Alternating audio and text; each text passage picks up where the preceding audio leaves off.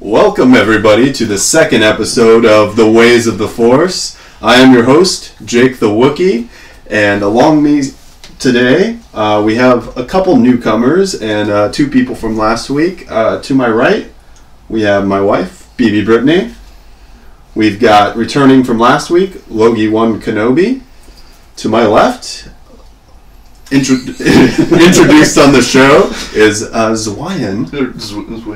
Zach W. You can just call me that. Zach That's W. much easier. Yeah, the reason I told you that is because it's Zach W. is a nerd. Okay. I almost said my actual last name. I don't want you to know who I am. Wait, was a nerd? And then we got Kyle, not so many daddy issues Ren, or no daddy issues Ren. That one. Okay. Are you emo though? No. That's fine. Flip your hair. No daddy issues. It doesn't move. Yeah, you're right. Really. It's not there. No, Yeah. He has no daddy issues. no daddy. So basically, What do you do when you're frustrated? Do you hit things? I do not. Oh, well then, yeah, you're pretty good. No, I'm good. so basically, Count to 10, right? this is the show. You all guessed it. Star Wars. Everything Star Wars. Sing Misa. So we'll start this off with the biggest topic of the week, which is actually Episode 8 has been delayed. It has gone from being released in May 2017 to December 2017. And according to things I've read, there's a few different reasons why this has happened. The first thing is obviously the money thing. It did really well releasing in December, and so they want to get all that December profits again. And the second thing I've heard is actually they're doing a couple small rewrites on the script. They basically wanted to wait for the reaction to The Force Awakens, and there are a couple new characters that they're introducing, but they're actually going to go back and not have them as significant in the story, and like basically make the roles for Poe Dameron and Finn much larger in the story, since like the reaction to their characters were so good. So Question. yes, what do you think about this, Zach? Where did you find that out? The only article I saw on it is delayed a few months. And I'm like, okay, that's fine. Yeah, well, basically Star Wars did the official press release talking about how they want to do December as like kind of the new Star Wars month. But then according to MakingStarWars.net, that's the article I was reading about kind of the casting stuff, and they actually get a lot of inside scoops about different Star Wars related stuff. But is it really that big of a bummer? I mean, like, we're getting a Star Wars movie every year now in December. It's just like a Star Wars Christmas every Christmas. Yeah. That's what I think. It's kind of becoming this December thing. Mm-hmm. It's going to be revolving around Christmas. Time to be with your family. You go see Star Wars. You go see 3 times. That cat. We also have Finn, the cat, joining us today. I forgot to introduce him. So he's just going to cause mayhem the whole hands show. showing the whole Yeah, time. you got to watch out for that I one. get really creative with my hands during this podcast. So. Can I pun Breaking interject body. on December Star Wars? Yeah. I think we should start calling it Star Kwanzaa. Star Kwanzaa. Star Kwanzaa. Not Star Kwanzaa? It doesn't work as well. Star Kwanzaa. Star Warsica. That sounds too much like a Batica. Yeah, I don't think we can get too upset. We get a Star Wars movie every year. Every December, As yeah. opposed to like before when it was 3 years apart. And Yeah, I mean, about this guy. Well, I also heard a couple other things, as far as not having to compete with Pirates, 6? Now, Yeah, because they that was gonna basically be coming moved around that. the same, and they moved it Avatar. into its slot. Avatar got pushed back out of its December release, so kind of lowering the competition as well. And I also heard that a cat attacked your crotch. this is going to be dangerous. Also heard that as far as the new characters and whatnot, that the whole traitor thing, they were taking some time to rewrite. Mm-hmm. Just a rumor, but that's out there as well, to give him a little bit more of a backstory. Oh, the guy who fights Finn. Yep, capitalizing and all that on the internet. Come here. What do you think about it, BB Brittany? Well, I'm kind of, because you said that they're basically making other characters' roles smaller that they were going to introduce into the movie, correct? Yeah. And so I'm like a little disappointed in that, just to see like what they would have done in, you know, what originally they had planned. But I mean, I guess it's good to give Poe Dameron a larger character, more screen time, especially like he didn't really get a lot of screen time outside of flying. From what I heard, he was supposed to die, and that Really? was the rumor. Yeah, they kind of nixed that. And I also read a rumor I would have that been he, more bummed if Poe died, I think. Oh yeah, I read a rumor that he might be homosexual. You guys read Yeah. this? Yeah, with I the I don't know where this came from. Yeah, apparently both the actors said that they sampled from Romance on, I think, Ellen or something. And that was like when they were doing their scenes together, which you can kind of see almost that connection. But at the same time, if I was escaping somewhere with my life with someone else, you're going to feel like a connection with that person. I don't know if it would necessarily be romantic, but you'd be like, God, I would fuck someone to get off of this star station. I don't know. Can we swear on this show? Yeah. Okay, well I did. Yeah. Broke us in for this episode. yeah. We're at 1 on the count, I think. That's where the Wookiee sound comes in. I would someone. We had Ghazi last week. Come on. Oh yeah, good point. There was a definite Yeah. bromance though between those two. That's for sure. Whether it'll go past that. I mean, they're kind of prison break buddies. It's Disney. Yeah, right. Yeah. I don't think it'll go that Oh. far. Well, Tumblr says otherwise. They have a whole bunch of Tumblr drawings says and Finn and Poe Dameron together. Oh gosh. Get a little Tumblr ships everything though. Yeah, they do. get a little X-rated. Yeah, they do some weird stuff. And like the other thing too is Episode 8 was only going to be released 5 months after Rogue One. Like that kind of almost would steal Rogue One's thunder a little bit. It kind of gives it a little more room to breathe. I'm fine with December. So I think it'll be good. They have more time to perfect They need more it. time to write a better script or do whatever they need to get the best movie out there. Yeah. I think it's good stuff. Well, Definitely. hopefully a movie every year, right? Yeah, movie every year. I mean, the people who are going to complain about it being oversaturated are probably not going to be in this room right now. This is a podcast about Star Wars. Yeah, exactly. We gathered on a Friday night to talk about Star Wars. We're pretty pumped about it. Yeah.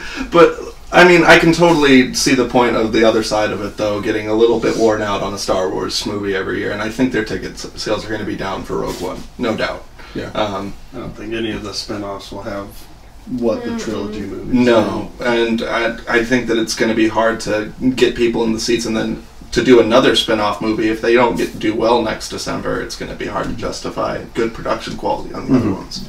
Definitely. What are we at right now? I'll plug you in, buddy. What are we at right now? $900 million in the United States and 1.7 billion total. It's basically going to eclipse Titanic, but Probably not. it's not going to reach Avatar because that was on a whole nother level of money. Yeah, it's crazy. Oh, and I read a thing that it's not doing quite as well in China as they thought it was going to. Yeah. But you said originally it was projected to be to beat Avatar. Yeah, because it hit all of these records so fast compared to any other movie in history. But basically, Avatar was in theaters for like almost an entire year. Yeah. Where Really? Yeah, The Force Awakens, remember they're that. already slating for it to be released on digital and Blu-ray in April, so it's going to be I was much shorter. I was in Russia when Avatar came out. It was in theaters for a long time. Yeah. So basically, we'll go on to our next topic, which is the first spin-off movie of Star Wars coming out in December, Rogue One. There's not a lot to know about it. Just basically the basic plot of getting a bunch of rebels to steal the Death Star plans. There's a few actors in it, like martial arts superstar Donnie Yen is in it. He's the man. I'm a fan of Donnie Yeah, Yen. they have a picture basically of the rebels together, and that's the only thing they have. And it's rumored that Darth Vader may appear in this movie as well. Forrest Whitaker is also in it, isn't he? Yeah. I had heard that there was going to be no Force anything. Yeah. Nothing. Because now the like some sources on the internet say they're making an exact replica of Darth Vader's costume from the original Star Wars movie. So they're getting it down to a T. Because it would make sense if you're going to steal the plans from the Death Star. Of course, Darth Vader's going to show up. Got to make some cameos. Yeah. Choke a few people out. Mm-hmm. So throw a couple of his own tantrums. Yeah. Yeah. I don't think Vader will. Well, Must get so. composed for that. I think it'd be cool if there's actually a scene where, because Vader's suit, if you ever look at the cool stuff about the specs, he's got like the magnetic shoes to get onto the hulls of the ships outside. Mm-hmm. I'd like to see that. That'd be cool. See him just standing at the end of a ship, slice down Star Pilot as he's going by, just doing Vader stuff. Being actually a omnipotent destroyer of things, like we picture him as. Mm-hmm. You mentioned that the photo being the only thing, and I've seen a few of the crazy theories out there from fans that the photos resemble the Knights of Ren in the flashback from Episode VII. Some people are saying that Rogue One being a lead-in to the Knights of Ren. But do you think they would be way too old, though? Because basically it's a this bit of a movie is stretch. supposed to be before the original Star Wars, so they would have to be real old. But aren't they old and trying to do Jedi training and go evil? Isn't that like what happens all the time when you're old? Well, Even Luke goes evil for kind of a split second. Yeah. That, and we don't know when that, the Force vision. Man, that thing is just Lunchbox deadly. down. That thing is deadly. Lunchbox down. That's gonna come down in every episode. Yeah. That fall We'll just, presented to you. we'll just Catch set it it like there. Bowser did. Right. So, No force. overall, are you guys excited for Rogue One? Well, this is the first time that I really looked into it. And some of the Mhm. characters, like Mads Mikkelsen, Yeah. he was like the chief from Casino So, Royale. yeah. Although they don't really know what he's going to do, I read a theory that he might be the engineer of the Death Star. He also might be Felicity Jones' father, and she's one of the rebels, and so he turns because he wants to help out his daughter. I don't know. Yeah. I thought that was interesting, but I think it'll be a much different feeling Star Wars movie than we've had to this point. I think it'll feel more kind of like a war movie. Yeah. Yeah. Reading some of the people who will be involved and some of the more back, like the costumes. I think the guy who did the costumes worked on Saving Private Ryan. Yeah. Or someone who did lighting, they worked on Zero Dark 30. So I think it's gonna be much more like a war movie. Yeah, I'll be excited. Yeah. I don't know. I mean, especially since, there's no Jedis. I Yeah. think that makes a huge difference. And out of a general audience, though, do you think people are gonna show up for Rogue One and be real confused when they're like, "Where is Rey? What movie is this?" Are they gonna be confused by the spin-off movies at all? Do you think? It'll do better than an animated movie where it was really 2 episodes of a television show that they were starting off having the Star Wars title and being put into theaters. Oh, the Clone Wars. I think I trust the Disney marketing machine. Yeah, to, I don't. I mean, they've got Yeah. plenty of time to really differentiate this. Mm-hmm. I think it'll be okay. The thing about it that's difficult for me is because when they said spin-off movies, they didn't say Rogue One at first. They said they're considering spin-offs about maybe character focus. Mm-hmm. The instant that they said that went into my mind, give me a goddamn Boba Fett movie. Movie starts out with, crawl, and then down Sarlacc pit, hand comes out, pulls himself out, movie from there. That's all I wanted, and this isn't that. So I'm still happy because I'm getting a Star Wars movie, but it's not the movie I wanted instantly after hearing that they were doing spin-offs.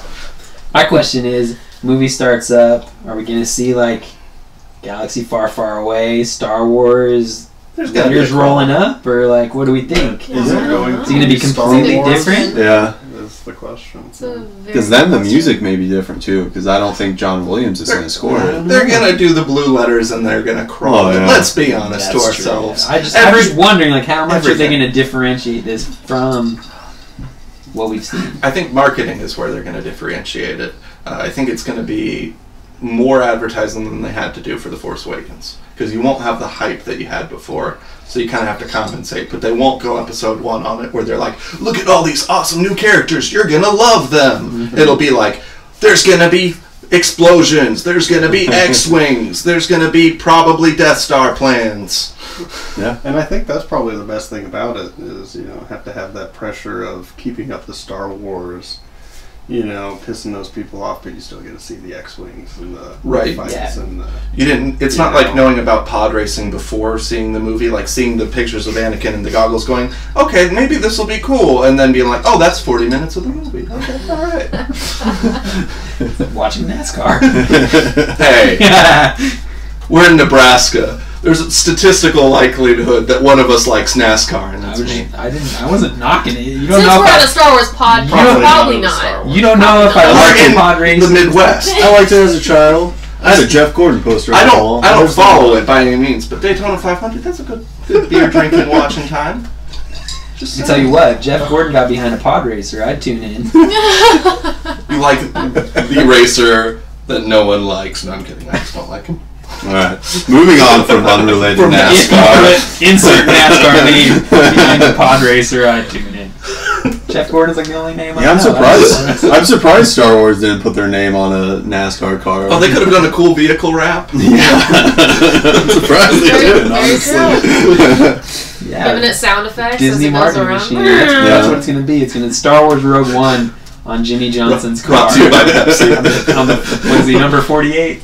Anyway, what are we talking about? Alright, moving on from that, we'll lead on to actually the next spin-off movie that's going to take place after Episode 8, which is the Han Solo movie. You sure it's not a Boba Fett movie? That's possibly the third spin-off movie. Because basically, they fired the guy who directed Fantastic Four. Oh. He was slated to do a spin-off movie, but because that movie did so poorly, they basically got rid of him. Still haven't seen that yet. Yeah, but basically the Han Solo movie, they released a casting shortlist, which obviously these are just, you don't know if this is the actual shortlist. This was just released through the press. Basically, a bunch of people like Miles Teller, Ansel Elgort, Dave Franco, Jack Rayner, Scott Eastwood, who is actually Clint Eastwood's son, Logan Lerman. He was like that weird he was little on, Fury, and he was in like the one Noah, in the fantasy movies with like the Greek gods. What was that? Percy Jackson. Yeah, he was in Percy Jackson. Oh, I've seen those. Emery Cohen and Blake Jenner. So, hearing these names... Blake Jenner related to Caitlyn? I have no idea. I only know 4 of these people. Some of these people are... I'm more like, no idea. Where are they from kind of thing. Miles Teller was from the terrible Fantastic He was in Four. Divergent, right? Yeah, and he was in that Whiplash movie where he plays drums. Yeah. And obviously Dave Franco, you know who he is. Little Franco. I think that would be great. I think it'd be hilarious. I would totally picture him, though, in the Jump Street movies, though. And that's terrible, because I would just be picturing him the whole time. I looked at a picture of Eastwood. What's it? That Scott Eastwood. I feel like he's a little too good looking. Dude's got a very more than Harrison Ford. And I told this to my wife. I'm like, I think he's too good looking. But then she showed me a picture of Harrison Ford back in the day, and I forgot. He's a good looking dude. You seen American Graffiti? Yeah, he was a pretty dapper dude. Good looking guy. Yeah. So what's your take on this movie? Well, who was Dave Franco? Do they have a character for him yet? This is to be Han Solo. These are the people that play young Han Solo. To be Han Solo. Yeah. They're gonna just cycle through them in the movie. One guy playing. Yeah, like this is 24-year-old. I'm really excited to see how they do it because I'm really skeptical at this point. But yeah, do you think anybody could honestly play Han Solo, or do you think this movie is just a bad idea? Yeah, I think people could play Han Solo. I mean, it's gonna be a young Han Solo. It's gonna be like way before what we saw in the original. It's supposed to be about like five years before the original Star Wars. Here's the thing, though. They have a chance to make him shoot first in every scene. There's a clause. That's the only reason why I could see them making that movie and me liking it. Be like, oh, hey, he shot that guy first! My question is... Alright, I'm good. There's an actor who was in a movie, I think it's called Age of Adeline or something like that, with Blake Lively. I have heard this. My wife showed me a picture of this guy. He looks exactly like Harrison Ford. And I'm wondering why he wasn't on this list. Because he also does. He He's not played a great actor. because he played a young Evans. version of him in that movie. Yeah, And he played the young version Yeah. of Harrison Ford. Because I've heard his name thrown around as well. There's also another name that's not on this list. The guy who was in Kingsman, the main character. He's kind of been thrown The around. younger dude? Yeah, he's kind of been thrown Yeah. around. Which obviously you'd have to get rid of the British accent, but He has like a round face. Yeah. I don't know. Anybody stepping into the role of Han Solo is going to have a difficult time. Yeah. 'Cause Yeah. Harrison Ford is Han Solo. Han Solo is Harrison Ford. That's going to be But it can be done. difficult to But I mean, if overcome. it's him Story. younger, like there's some leeway. But It yeah, you're is, right. but- You can't. It's going to be difficult. You're definitely not going to do better. No. And there's No. a ton of room for you to do worse. I don't know. I feel like if you're going to be skeptical about Harrison Ford, you have to like lounge back like this and be like, "No, I don't believe your magic." I don't know. Any of those main Yeah. characters from that series, the hardest one to emulate is Han Solo. Well, I he- think so. You don't want to see Leia the teenage years? I think that would be easier. I didn't say I didn't want to see that. But I'm just saying that would be easier. I mean, like, you're taking- Han Solo is the most beloved. I think the most loved character of Star Wars, and you're going to try and bring someone up, especially right after you just killed him. right. But not Oh, so this we're is doing on spoilers. topic. Not spoilers were long gone January last 20. If you're watching this podcast and you haven't seen Star Wars, what the crap? Should we just flip off the camera while we're at it?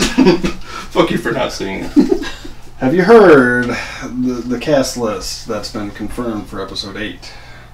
It includes Harrison Ford. I saw that, and so the possibility of See, maybe a Ghost. flashback or something. Or he'll be like Force Ghost? Force Ghost. But No, he doesn't have a Force he wouldn't be but able he- to be a Force I don't Ghost know. now. Theory. What if I don't he know. did? Theory, and I want it recorded on video.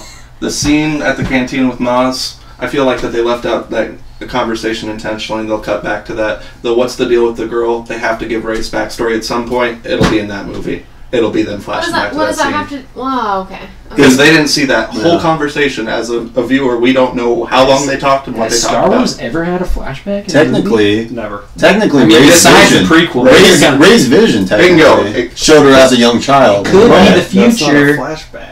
As her as a child, it Could was. be both. Because they showed her getting left on Jakku. Presented in a Episode different 1, way. 2, and 3 are flashbacks. Boom. It was presented in a different way. It's not presented as boom. Here's a flashback. It's presented No, I know. as No, it gives you text to let you know it's a flashback. 'Cause they might do something similar, like basically it has a vision about it, but they will never like do a direct flashback. Or I like think. flashback to Kylo Ren's life when it's like Christmas Day. He wants his new lightsaber, but his dad doesn't get it, and that's when he goes off to. He's like, "You ruined my life, Dad." well, he's gonna shoot Goes his off eye to out. Snoke, throws a hissy fit, becomes the Kylo Ren we know today. What if Han Solo's just a normal ghost? No. What? The Millennium Falcon's forever haunted. Like he won't leave it, you know. Oh, he couldn't keep track of it. Don't worry, Lando will come back and take it back. So Harrison, Oh, I want to see Lando so bad. was this on IMDb that has him on the cast list? I don't remember where I read it, but But yeah, I saw that it too. was Yeah. Probably read it. Probably. who are we kidding? All right, moving on from that, we're gonna be talking about a series of merchandise-related things. Very interesting. So first off, Mr. Zach here has a crazy piece of merchandise-related news. Well, this week, the anniversary for I think it was the Disney Parks deal where they had the whatever Jubilee Star Wars thing. I'm obviously not as hip with it. But they had these onesies commemorating an anniversary, and the buttons on them started coming off, and there was a concern of them being a choking hazard, and they were Darth Vader themed. Irony wins in this situation. A Darth Vader choking thing. For infants. Yeah, because, choking affected his children, just likes to choke things. But I think that it's just statistically likely with how much merchandise is available for Star Wars and how much of it's out there, someone eventually is going to die from something Star Wars related or lose a hand. I really hope it's a hand losing, because let's keep this irony rolling. Yeah. My question is, if someone loses a hand, will Disney pay to give them a robotic replacement? In fairness, Disney had no business making that Star Wars themed meat slicer. I mean, what? A Star Wars themed deli is going to open up? No. That's a thing? I'm just joking. It kind of slices in the shape of the Death Star and the Millennium Falcon? It just makes lightsaber noises and costs a lot of money. I guess I feel like you could pitch that to Disney and they'd probably... You could pitch any product to Disney. Do you know how many fruit roll-ups I've had that are Forces themed? They're red and blue on two different sides. I guess for those people that have children, how do you feel about buying Star Wars things with possible choking hazards? I like the Star Wars idea. The choking hazard, not so much. You don't like the irony even? Like, I think the irony's hilarious, but I would rather have the irony kill someone else's kid. I mean, let me back up. You don't want a great ER story? Come on! I'd rather have the irony kill no one's kids, but if it has to be someone's, I would rather have it not be mine. Or anyone else in this room. So if it's his kid, he can never watch Star Wars again. I mean... My son's name is Benjamin. Kylo Ren. So Ben... Yeah. He has to stay alive. Yeah. Until he sacrifices. Just don't let him go like this, so man. whatever happens to Kylo, we'll see. He does throw tantrums too. It's crazy. Right. Does anyone else have any input on this great dilemma of choking? I definitely appreciate the irony. I thought it was a joke when I read the article. I had to look it up on Google and be like, oh, different news sources. All right, that's real. Yeah. Once I saw the ABC, I was like, okay. Not the Onion. Oh, man. Alright. Speaking of merchandise, there's been a lot of outcry lately about Rey not being included in a lot of the toys and merchandise. Like, there was a 6-pack of action figures at Target. She wasn't in it. There were 2 random stormtroopers. And, you know, obviously all the main male characters, but no Rey. Star Wars Monopoly didn't have her in it. It had Finn, Kylo Ren, Luke Skywalker, and Darth Vader. But we'll no Rey.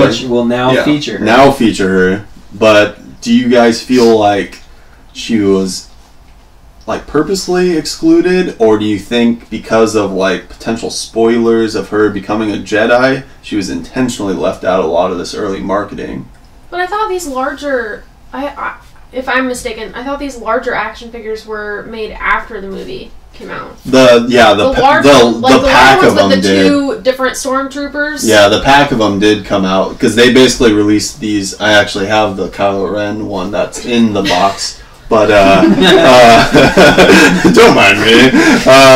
Mid-condition in the box. No, I had it out of the box. But basically, that was the size of the figures that's included in the 6-pack. They sell it for like $50. But Rey being the main character, she's not in it. It's a little weird. And I go around, because I'm weird, and look at action figures quite a bit at stores. I never see Rey anything, honestly. I think it's really interesting. I think it's sparked a whole lot of like deeper discussion in terms of like feminism and sexism and whether it exists. I think honestly, it was just a marketing thing. I mean, you look at like when the Avengers comes out. You see an Avengers act is Black Widow in there? Well, no, she's not. lame. You see Guardians of the Galaxy comes out. Is Gamora in there? She's lame too. And this is what I think is the thing: is they're in their room, they're marketing. They're like, "What's our focus group?" Well, it's boys from age 6 on to 90, whatever. But they couldn't compromise one of the stormtroopers. But this is what they're just looking like back historically. They just want to play with or look at action figures they can relate to, and that's usually male. But now I think what you're having guys go into, or little boys or whoever's buying this stuff, go into the store, pick up their Jake's I was gonna say their focus group is age 6 to 12, and I'm like, no, that's awesome. And then that's from 20, and then from 20 to 45, yes. You know, if someone went into the store and they're looking for their Guardians of the Galaxy action figure set, they're not picking up that thing and being like, "Where's Gamora?" But they're going in the store now. They're picking up that action, and the first thing they're looking for their favorite characters. Where's Rey? So I think the marketing, they thought it was going to be the same. That boys would only want to play with the male action figures, but Rey's one of people's favorite characters, regardless of gender. Somehow they created a character unlike any other heroine that's ever been in a movie that crosses gender in terms of we relate to her. We want to play with her, but that sounds weird. We want the action figures, right? We want her on the t-shirts because she's awesome. And I don't know what it is about her. I think it has to do with her she's naturally just awesome. And we relate to her. And so yeah, I don't think it has anything to do with feminism. Maybe like... Is Disney worried about the whole, Leia back in the day? In her metal bikini, kind of worried about crossing that boundary again. I know that came up quite a bit during that. What? They You're gonna put Rey in a metal bikini? No, I'm just saying. You're saying they're trying to get away from there, right? Well, yeah. Having it be sexualized in any way at all, just getting the female character out there. Carrie Fisher did say to Daisy Ridley, "Don't let them put you in a metal bikini." That was a pretty big thing. Yeah, and I thought that was a wise move. Just lead her in the right direction. Don't lead Daisy Ridley into a path of when Episode 8 is coming out, she's going behind the stage doing blow. But anyway, back to topic.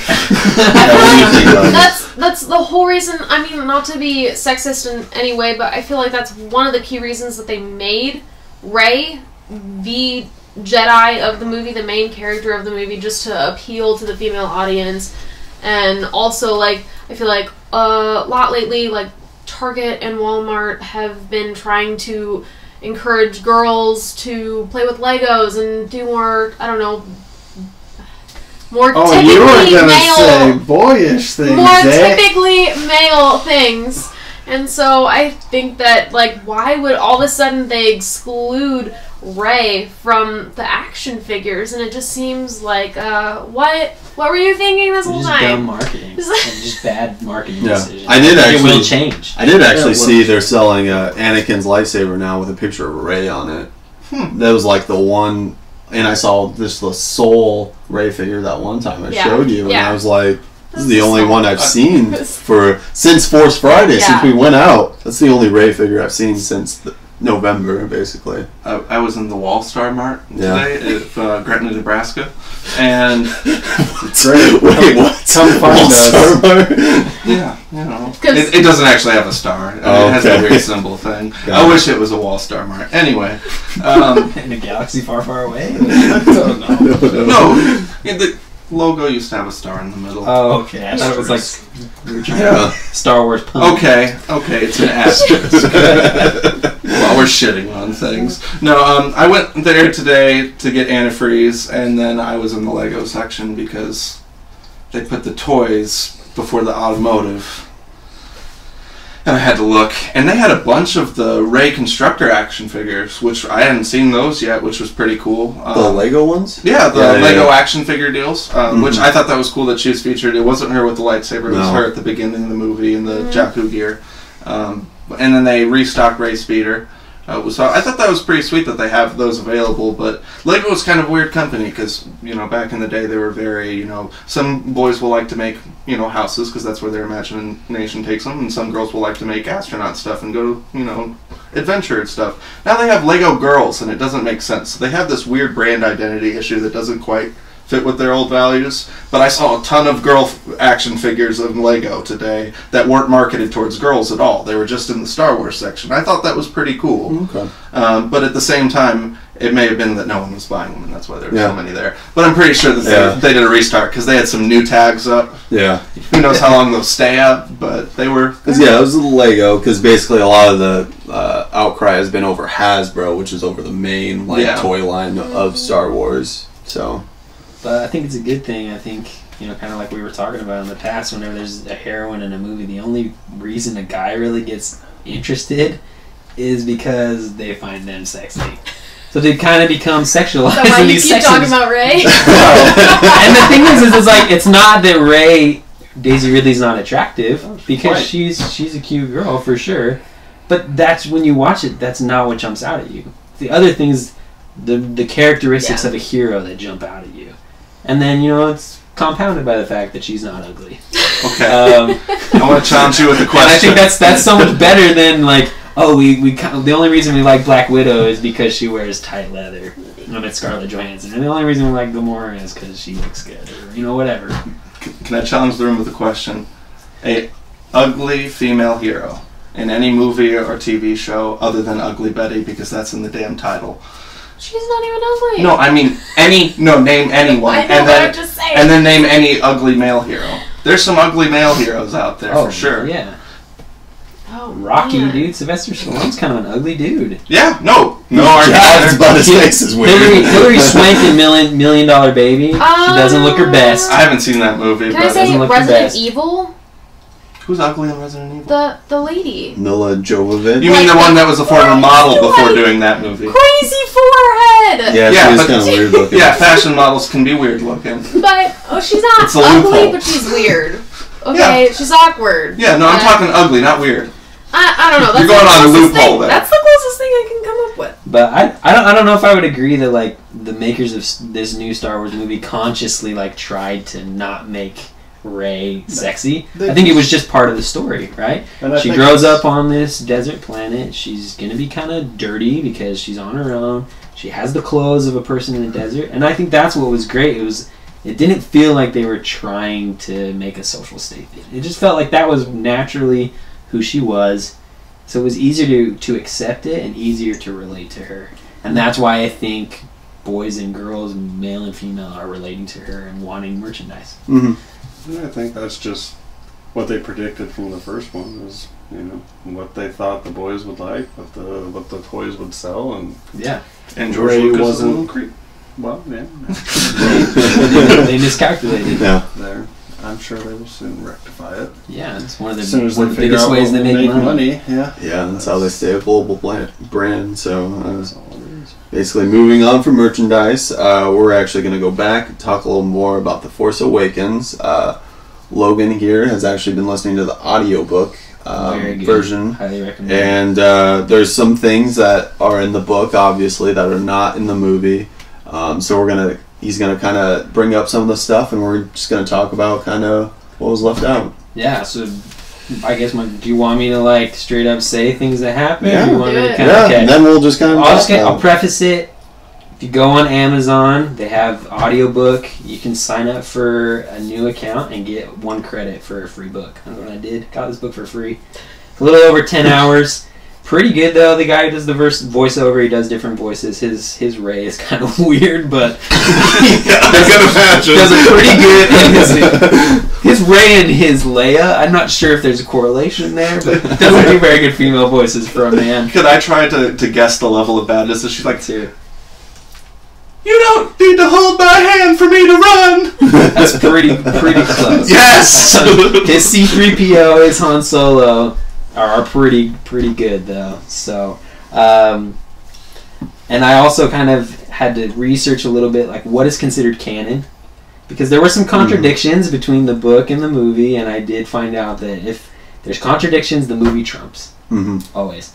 So do you want me to just tell you everything that's different, or you just want me Just to bring hit up like some highlights? Some highlights, maybe like some of the bigger things. that Okay, maybe- so one of the craziest things, there's a whole new scene with Unkar Plutt. So in Maz's cantina, Rey's watching Finn leave with those guys, right? In the movie, she goes straight down to the place with the lightsaber, has her vision. In the book, all of a sudden she's sitting there watching Finn leave, and she feels a hand on her shoulder. It's Unkar Plutt. He's tracked the Millennium Falcon to the cantina, and he's there to get it back. She raises her blaster up to his nose, tells him she's going to shoot him. He laughs at her a little bit, grabs the blaster from her hand, takes the safety off. Then, craziest thing is Chewie shows up, taps Unkar Plutt on the shoulder. They have a little confrontation. Unkar Plutt grabs his arm where he's wounded, pisses Chewie off. Tries to do it again. Chewie grabs his arm, rips it off and throws it across the room. Somebody finally lost an arm. So I don't know if that's like, I mean, there's no contradiction there because it didn't happen in the movie. Well, they're trying to balance from the original movie's formula. Someone losing an arm in a cantina makes sense. Right, so I don't know if Unkar Plutt will come back, but if he does, he might be without an arm if they stick to this.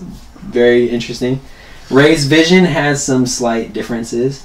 So she sees Cloud City, right? And she actually then sees the battle take place between Luke and Darth Vader. Doesn't see faces, but interesting. She hears a voice say, and I quote, "Stay here, I'll come back for you. I'll come back for you, sweetheart, I promise." So interesting. I think that might like debunk some of the theories that Kylo Ren left her there. I don't know if they're brothers, if you would refer to her as sweetheart. Not really a pet name I would ever use with all my sisters. So I think there's more of a parent relationship there, but who knows? Take this for what it's worth. Snoke accuses Kylo Ren of having compassion for Rey, and that's why he's unable to get the information from her when he interrogates her. Let's see. Oh, we talked about last time how we thought it was kind of weird how all of a sudden Rey knows how to do mind tricks. Mm-hmm. So the book kind of explains this a little bit. So she has that scene where she gets in Kylo Ren's head, right? And she realizes this, that she was able to get into his head. So when he leaves and she's there by herself, she thinks to herself, okay, I was able to get inside his head. He's incredibly trained. I need to get out of here. Maybe I can get inside some other people's head and, you know, convince them to let me out. So I thought that was pretty cool. Explain that. Made a little bit more sense. On Starkiller Base, troopers find the Millennium Falcon. And then there's this kind of weird scene where Kylo Ren comes and he sits in the pilot's chair of the Millennium Falcon. That would have been cool to see in the movie. He says, and I quote, or the book says, he was looking for something that might speak to him.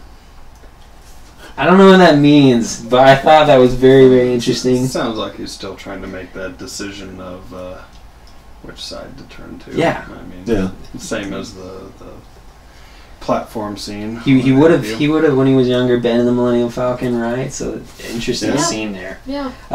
There's an idea thrown around when Leia and Han are having a conversation back at the Rebels base that Snoke had actually been watching Kylo Ren from the time he was young and like manipulating him towards the dark side. And she doesn't go into details of like when, but she knew this was taking place and didn't tell Han. Don't know why. Very interesting. Kylo Ren, after he kills Han Solo, the book says he expected it would make him stronger, but he is shocked to find out it has actually made him weaker. I'm not sure if that's just in the moment thing. I don't know. Shot in the belly. Well, that hadn't happened yet. Oh, this so was he got weak right after before. Han Solo falls off. He drops to his knees and says he's shocked to find out that he doesn't feel stronger. He actually feels weakened. That's kind of ties into what we talked about last week about that he how might not be even got shot in the first place. You know. Yeah. I think so interesting. The scene, one of my favorite scenes in the movie, where Rey gets the lightsaber instead of Kylo. Right after this happens, Kylo turns to her and says, "It is you." Nothing else. Very interesting.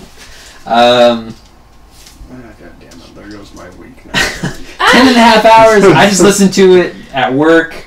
You know, most of it is kind of just a repeat of the movie, so you can kind of tune it out and then tune in when something new happens. Yeah. It was interesting during the fight with Kylo Ren. It made it sound like Rey didn't really know that the Force was being used during their fight. So there's that scene, right, where she's hanging over the crack that's just been created in the earth, and he tells her, "I can teach you in the ways of the Force." The book says something along the lines of, "The Force? That's what this is all about?" And then she closes her eyes, channels the Force, and then kicks his trash. So I thought that was... some of these things you might not find as interesting as I did, but I thought it was. And then this to me was the most interesting thing. She has defeated Kylo Ren. He's on the ground. She's contemplating killing him. And then all of a sudden she hears the voice of Snoke in her head say, "Kill him." God damn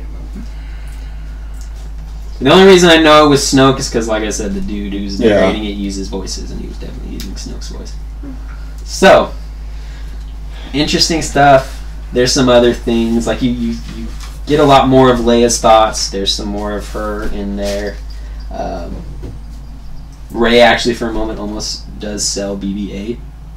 Unkar Plutt offers her 60 portions, and she says, "What about 100?" And he's like, "All right." But then he says something along the lines of, "Finally, you're doing something to please me," and that really disgusts her. And then she's like, "No, I'm not going to do it." So, I don't know. I had also worth heard, some time. Yeah, I had also heard or read about the whole Snoke watching from the young age thing. And Yeah, that, it was, for some reason that was the thing that and stuck that with me the talked most. too about how he's been watching throughout the whole. I mean, the Empire, the Republic. He's been watching. Who knows what he's been doing, but he's been watching. Or how close he was, or... I also read this theory, and it's interesting. If Snoke is Plagueis, I read a theory. People are saying that Plagueis might be the reason why Anakin was created. Yeah, they're saying if he's able to manipulate the Force, possibly, yeah. He was the reason why Anakin got pregnant. And that maybe that happened to with Rey. We don't know. I feel like if that is the situation, they will never explain it outright. Yeah, how would I don't know? How because they would do that. Plagueis was just like, how much subtext can we throw into episode 3?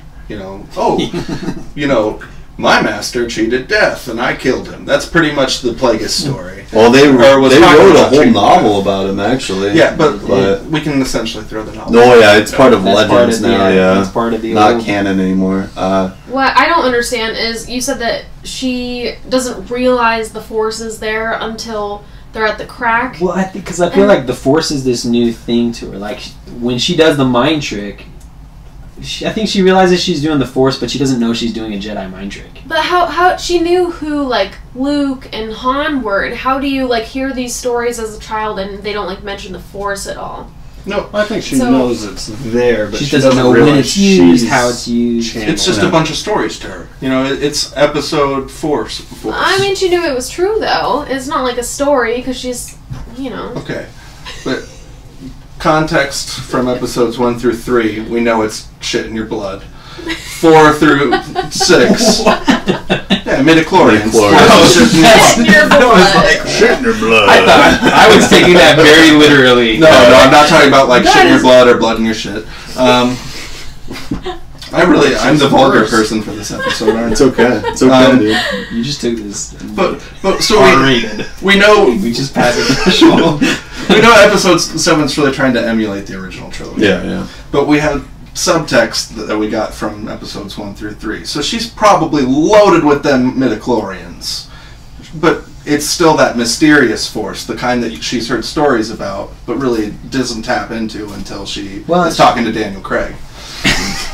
Or getting into minds before talking to Daniel Craig, rather. Daniel Craig can unleash feelings in JB007. They had. She does say that she thought Luke Skywalker was a myth, so some of these things might be. Well, and Han alludes to all the stories you've heard, so it's assumed that there's more and more tall tales. Some interesting things. They also I found it interesting to kind of explain Starkiller Base and how it works. A little better. Apparently, it harnesses dark energy and contains it in the oscillator, and that's what then shoots out in the galaxy. Yeah. I don't understand exactly what that means, and they kind of got really technical in the book about some of this stuff. The sun gives off dark energy. Basically, like the dark energy, dark matter, basically, which is like. Yes. Yeah. Do they explain if it turns into a sun afterwards or a star? Because it essentially they call it. They say it becomes binary. That's all they say. And I looked up what that means. Because I was reading in the... It just becomes... Yeah. I would assume... It becomes two pieces? I don't know. The way they show it in the film, you just see it turn to light, and they kind of turn away to see everyone zip away. But that was my understanding. The reason they were blowing up this oscillator is because that's what was containing the dark matter. And they figured if they could, make it so it didn't contain it anymore, that it would then consume the planet. And I... inferred essentially become a star again, right? What it was before. So, see, I think it'd be appropriate for it to turn into a star because finally a star is actually involved in Star Wars. It's been in the title for 6 movies. Finally, episode 7 gets it right and includes a star. It's always there at the beginning, behind the letters. Oh, they're always there in the background, but come on, you don't name something after the background character. You're George Lucas. You might. So I was actually reading the visual dictionary, which is awesome. You should all pick it up, definitely. If you like You should useless... get endorsements. Like, If you endorse Amazon. If you like useless information like I do about That's Star our Wars, royalties coming in. you can show the cover, but you can't show any of the inside pages because of copyright. But You can blur it. You've got the video editing. But I was reading in that about Star Killer Base, and the interesting thing they say about it is because it was a planet that basically the First Order went after because it had a high concentration of crystals. Because that and the Death Star, they now say are basically made of kyber crystals, which are in lightsabers. So it's the same type of energy that's in a lightsaber, but they're doing it on such a mass scale that basically they're using it as a laser. So Third question. yeah, It shoots a red blast. That means it's a synthetic crystal. It's a red crystal. Well, no, it's a synthetic. because basically broke this down. all of the Sith crystals basically say are synthetically made. That's why they appear red. But I don't know about Kylo Ren's because it's a cracked crystal. But Yeah, it's one of the more raw ones. Yeah. Like there's the ones that are actually compressed, and then there's the ones that are more fragile. I Yeah. can't remember which visual book that actually explains the lightsaber building process, but yeah. The compressed or artificial crystals, if they change wielders, those are the ones that'll go yellow. One other thing in the book, we talked about it last week. I asked if Rey had destroyed Kylo Ren's lightsaber. In the book, it says she does make contact with the hilt of his lightsaber.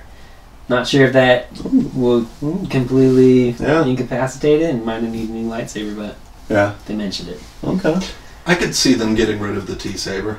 Or the cross-saber. Not completely. If they I don't do, know. if it does Yeah. get destroyed, there will be a new one. Yeah. Because I've heard That's rumblings his thing. that there is one of the newer novels, basically on the black market. They put Darth Vader's lightsaber in this book. So do you think it's possible that Kylo Ren will actually ever get a hold of Darth Vader's actual lightsaber? I personally think he'll have a new lightsaber. New lightsaber? I think, they've done that. Like, it's out there now. People are going to want to buy that toy. Like, it's done its job. Yeah. Let's move on. I could see him making a he'll replica. have it though at the beginning. At That's- least. because Maybe at some I point. think he might be like a little bit more of a clean fighting style. Right now he's kind of just like strong. I don't know. Not right away, I don't think. But I don't know. That's all speculation. Alright. We will see. Yeah. So definitely pick up, if you want to know the grand details, definitely listen to the audiobook. Yeah. Logan has, he's vouched for it, definitely. So It impacted my productivity at work a little bit. anytime I pretended to look at the screen, but I was really just listening. But yeah. Yeah. So basically, It's worth it just to hear this dude's Rey impression, because it's bad. It almost made me hate Rey, but she's such Oh a great my character goodness. that I got through it. All right. Basically, moving on now. Next topic. Please no. Yeah, this one is ridiculous because on the internet there has been what's the main petition website that they do for Change.org. On change.org, there's been a petition going around to bring back mighty George Lucas. I wrote it down. To direct episode 9. 24,388 supporters from when I checked today. Yeah. No. But it's the Jurassic World director. We know that he can take an old franchise and make something decent with it. Yeah. He'll never get it back. Yeah, No way. He's made no it way very in hell. clear that 'Cause- he is done. Well, yeah, obviously with the Star Wars. interviews. Oh, he's not doing it now?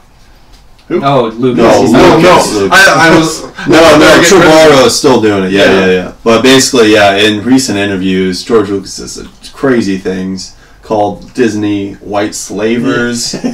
Oh, He said like crazy things. Retracted. And he retracted it, obviously. 'Cause then he Slavery. counted his billions of dollars back, and he's like, "Oh yeah, they gave me this." Retracted. You know how many crisp plaid shirts he got with that money. Doesn't George Lucas understand the internet? You can't retract anything. Well, he's one for hating corporate life. Star Wars, all the Star Wars technically are independent films because he used his own money basically to fund all of them.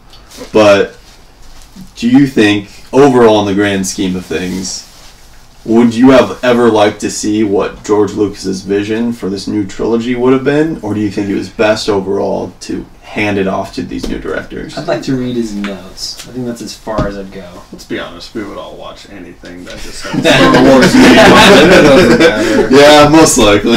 He had his chance. Yeah. If he would have done better with, or not done better, done commercially better with episodes 1, 2, and 3, we wouldn't have had to wait so long for another Star Wars movie. That's just how it is. Not better. If he would have done okay, no, average. And he sold it. You know, George Lucas, I think, has, to a certain degree, come to terms with the fact that he's not right for this anymore. He compared it to breaking up with an ex. You don't go by and visit your ex while they're filming their movie. Yeah, he's had some. No, he said that. What kind of movie are they filming? Just any kind. George Lucas has said some crazy things since the movie came out, but they invited him. He went to the opening, right, and he seemed cool. He actually, it was hilarious. There was like, there's a thing going around, like a meme of him. The producer of Jurassic World asked him, like, so do you think Star Wars is gonna beat Jurassic World? And like George Lucas just like turned it around and just like laughed at him, and then the meme is like thug life because George Lucas just gives him a look like, "Are you serious? It's Star Wars." I didn't know we were asking rhetorical questions. Yeah, he said something like he straight. Knowest thou not what I have created? Yeah, he said something crazy to the producer, and it's hilarious. I just imagine that Lucas, he says his little diss in like a calm monotone. It's just like, and you can suck it in your movies. Just flicks his beard and walks out of the room. Yeah. What do you think? Would you have liked to see more George Lucasness? No. Yeah. No.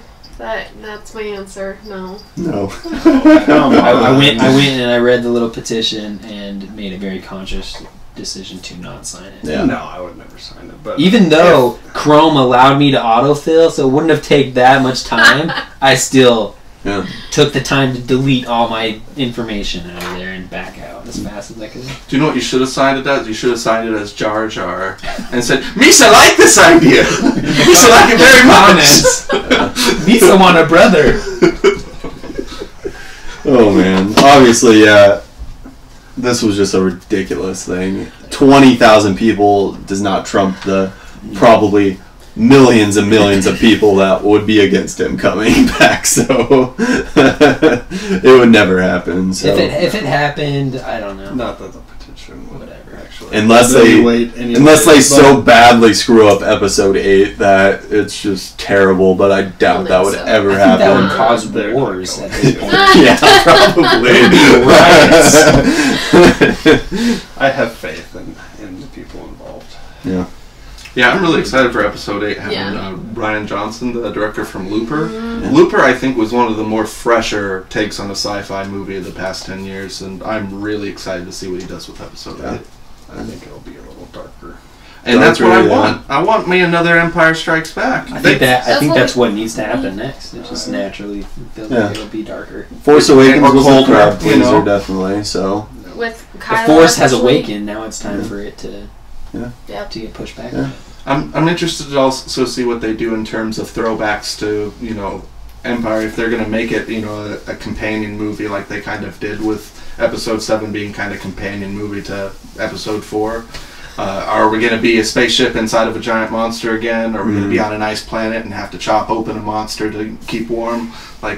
I'm sorry, not monster. Pretty much equivalent of a Space Horse. yeah, Space Force. Tom. The first scene just gonna be Leonardo DiCaprio climbing into a tauntaun. Oh, that'd be great. And he actually did it in real life. And he would actually get an Oscar for that. Did you hear he was offered Anakin Skywalker back I then? read that. Yeah. I remember when I was a kid reading that and thinking, because at that time it was the time where, it was the 90s, you hated Leonardo DiCaprio a little bit for Titanic, and you're like, yeah, Titanic guy's gonna get slashed up. That's the first thing I thought as a kid. I was like, yes, because he never turned badass really till The Departed. And then it ended up being Hayden Christensen. I was like, yeah, I'm still happy with seeing that guy getting slashed up. Right. Moving on to the topic. Tangent. It says tangent. Moving on to the very last topic, and this kind of with the last one, we're kind of just going to do a fun, just overall Star Wars topic to discuss. Basically, going to go around and share your very favorite moment out of any Star Wars movie. There is a cat back there.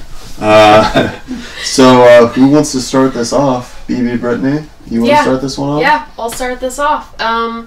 So I have two technically that I will throw out. One favorite, Brittany. Favorite. I'm sorry, I can't. She loves The Force Awakens, so I can't. I have to throw out the, little Ewoks, obviously, just in general. What? No, I was looking at the fly up there. There's a fly up there, dude.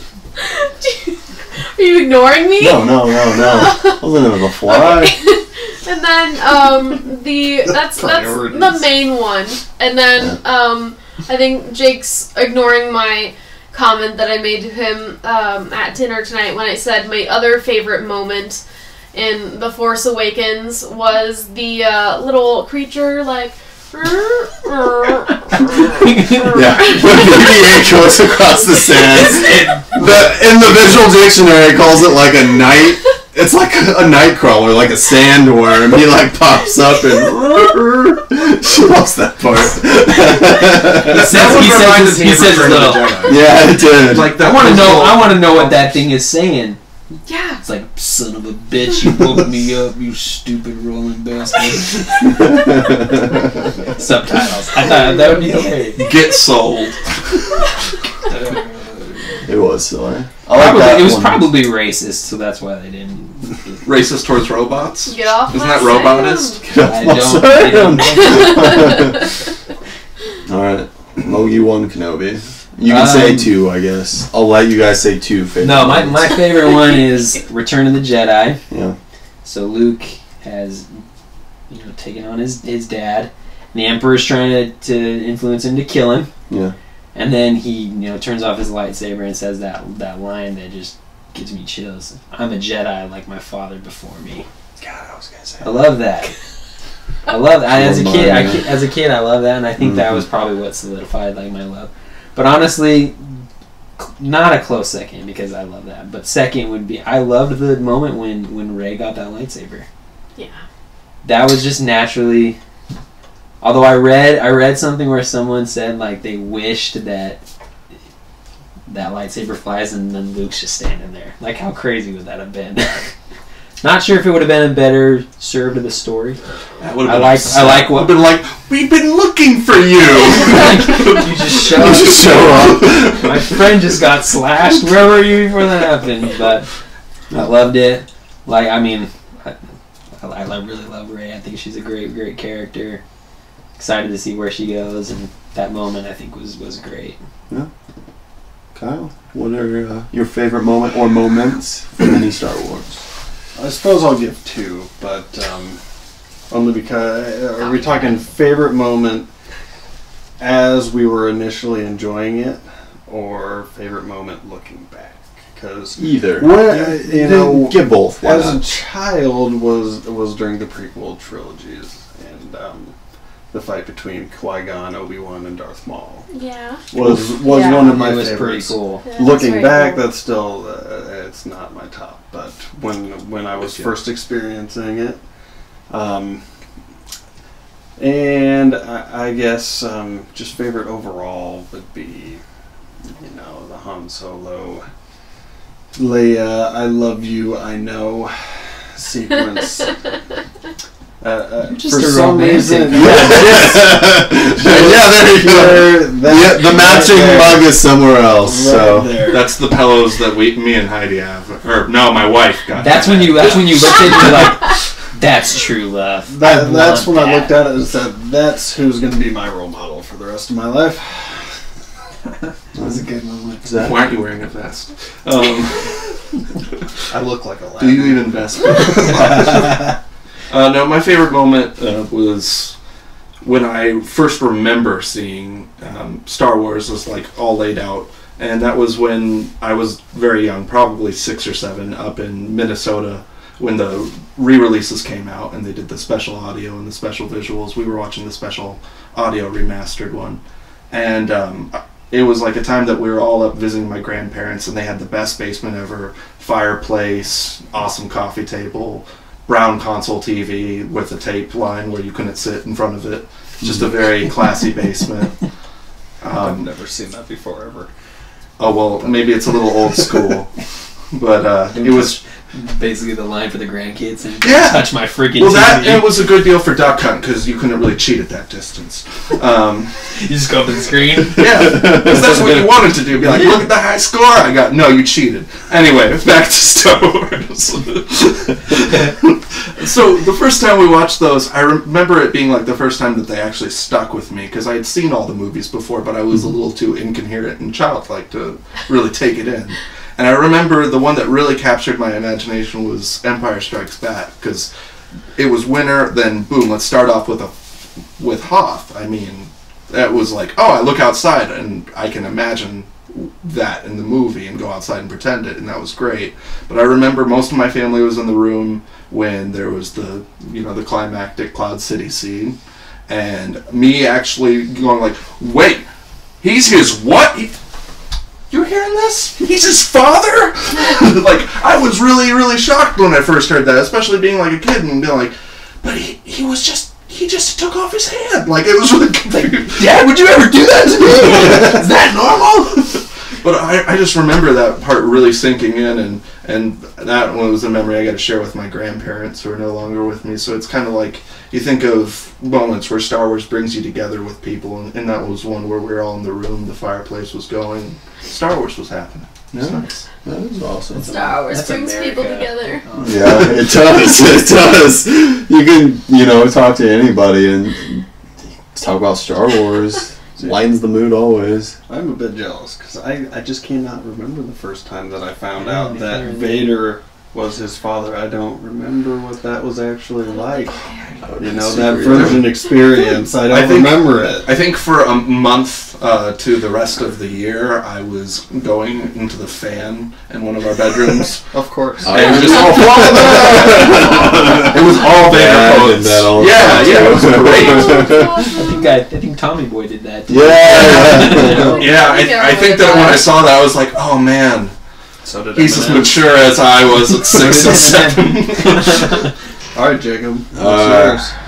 Well, as a child, my favorite scene, strange, but I always love the part when Han slices open the Tauntaun, shoves Luke in there, just like that whole Hoth sequence, basically, of him getting captured by the Wampa. I was like, this guy's freaking crazy, crazy creature. All that part was awesome. My favorite part as a kid.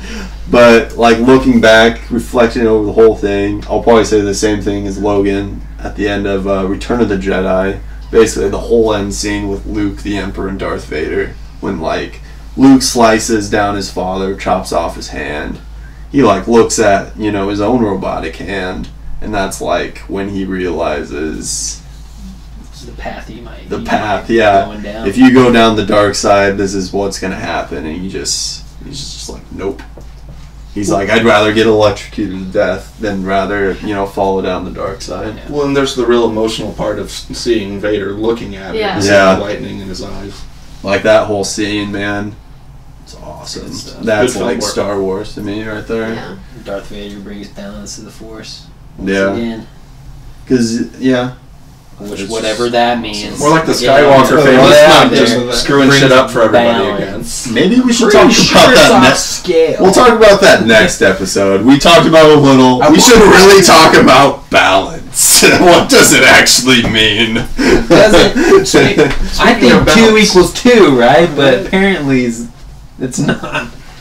It's not that kind of mathematics. Speaking of balance, I'm pretty sure one of the names of the 2 new tables that came out just this week for Pinball Effects 2 yeah. and Zen Pinball Balance of the Force, and that's the one for like Finn and Rey, and it's set on Jakku, and it's got this cool sand scene for it.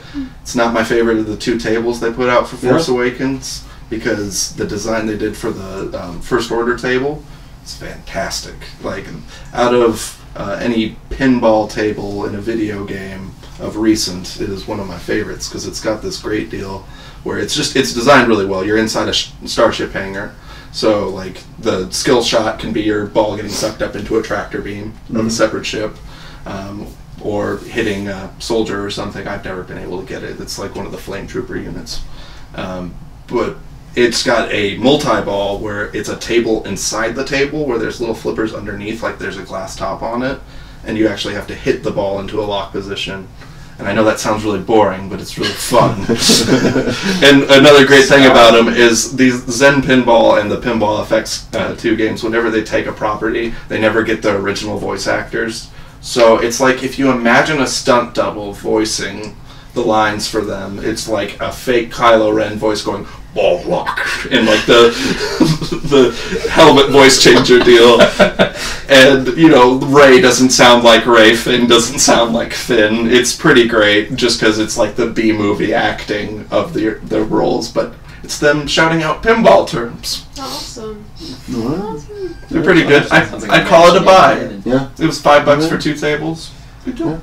Yeah. Definitely check out all the items we told you to buy. Because there's a lot of them. These companies are not paying us. They're not paying us. So you know it's good. Yeah. We're being honest. And so basically this was the 2nd episode of The Ways of the Force, and I hope you like what we do.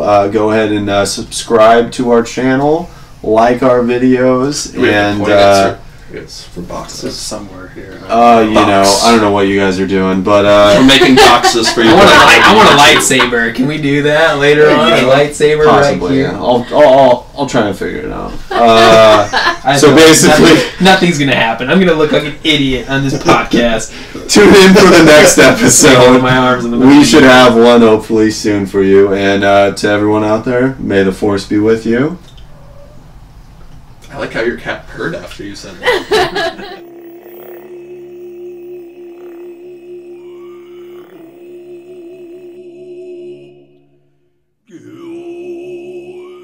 Man.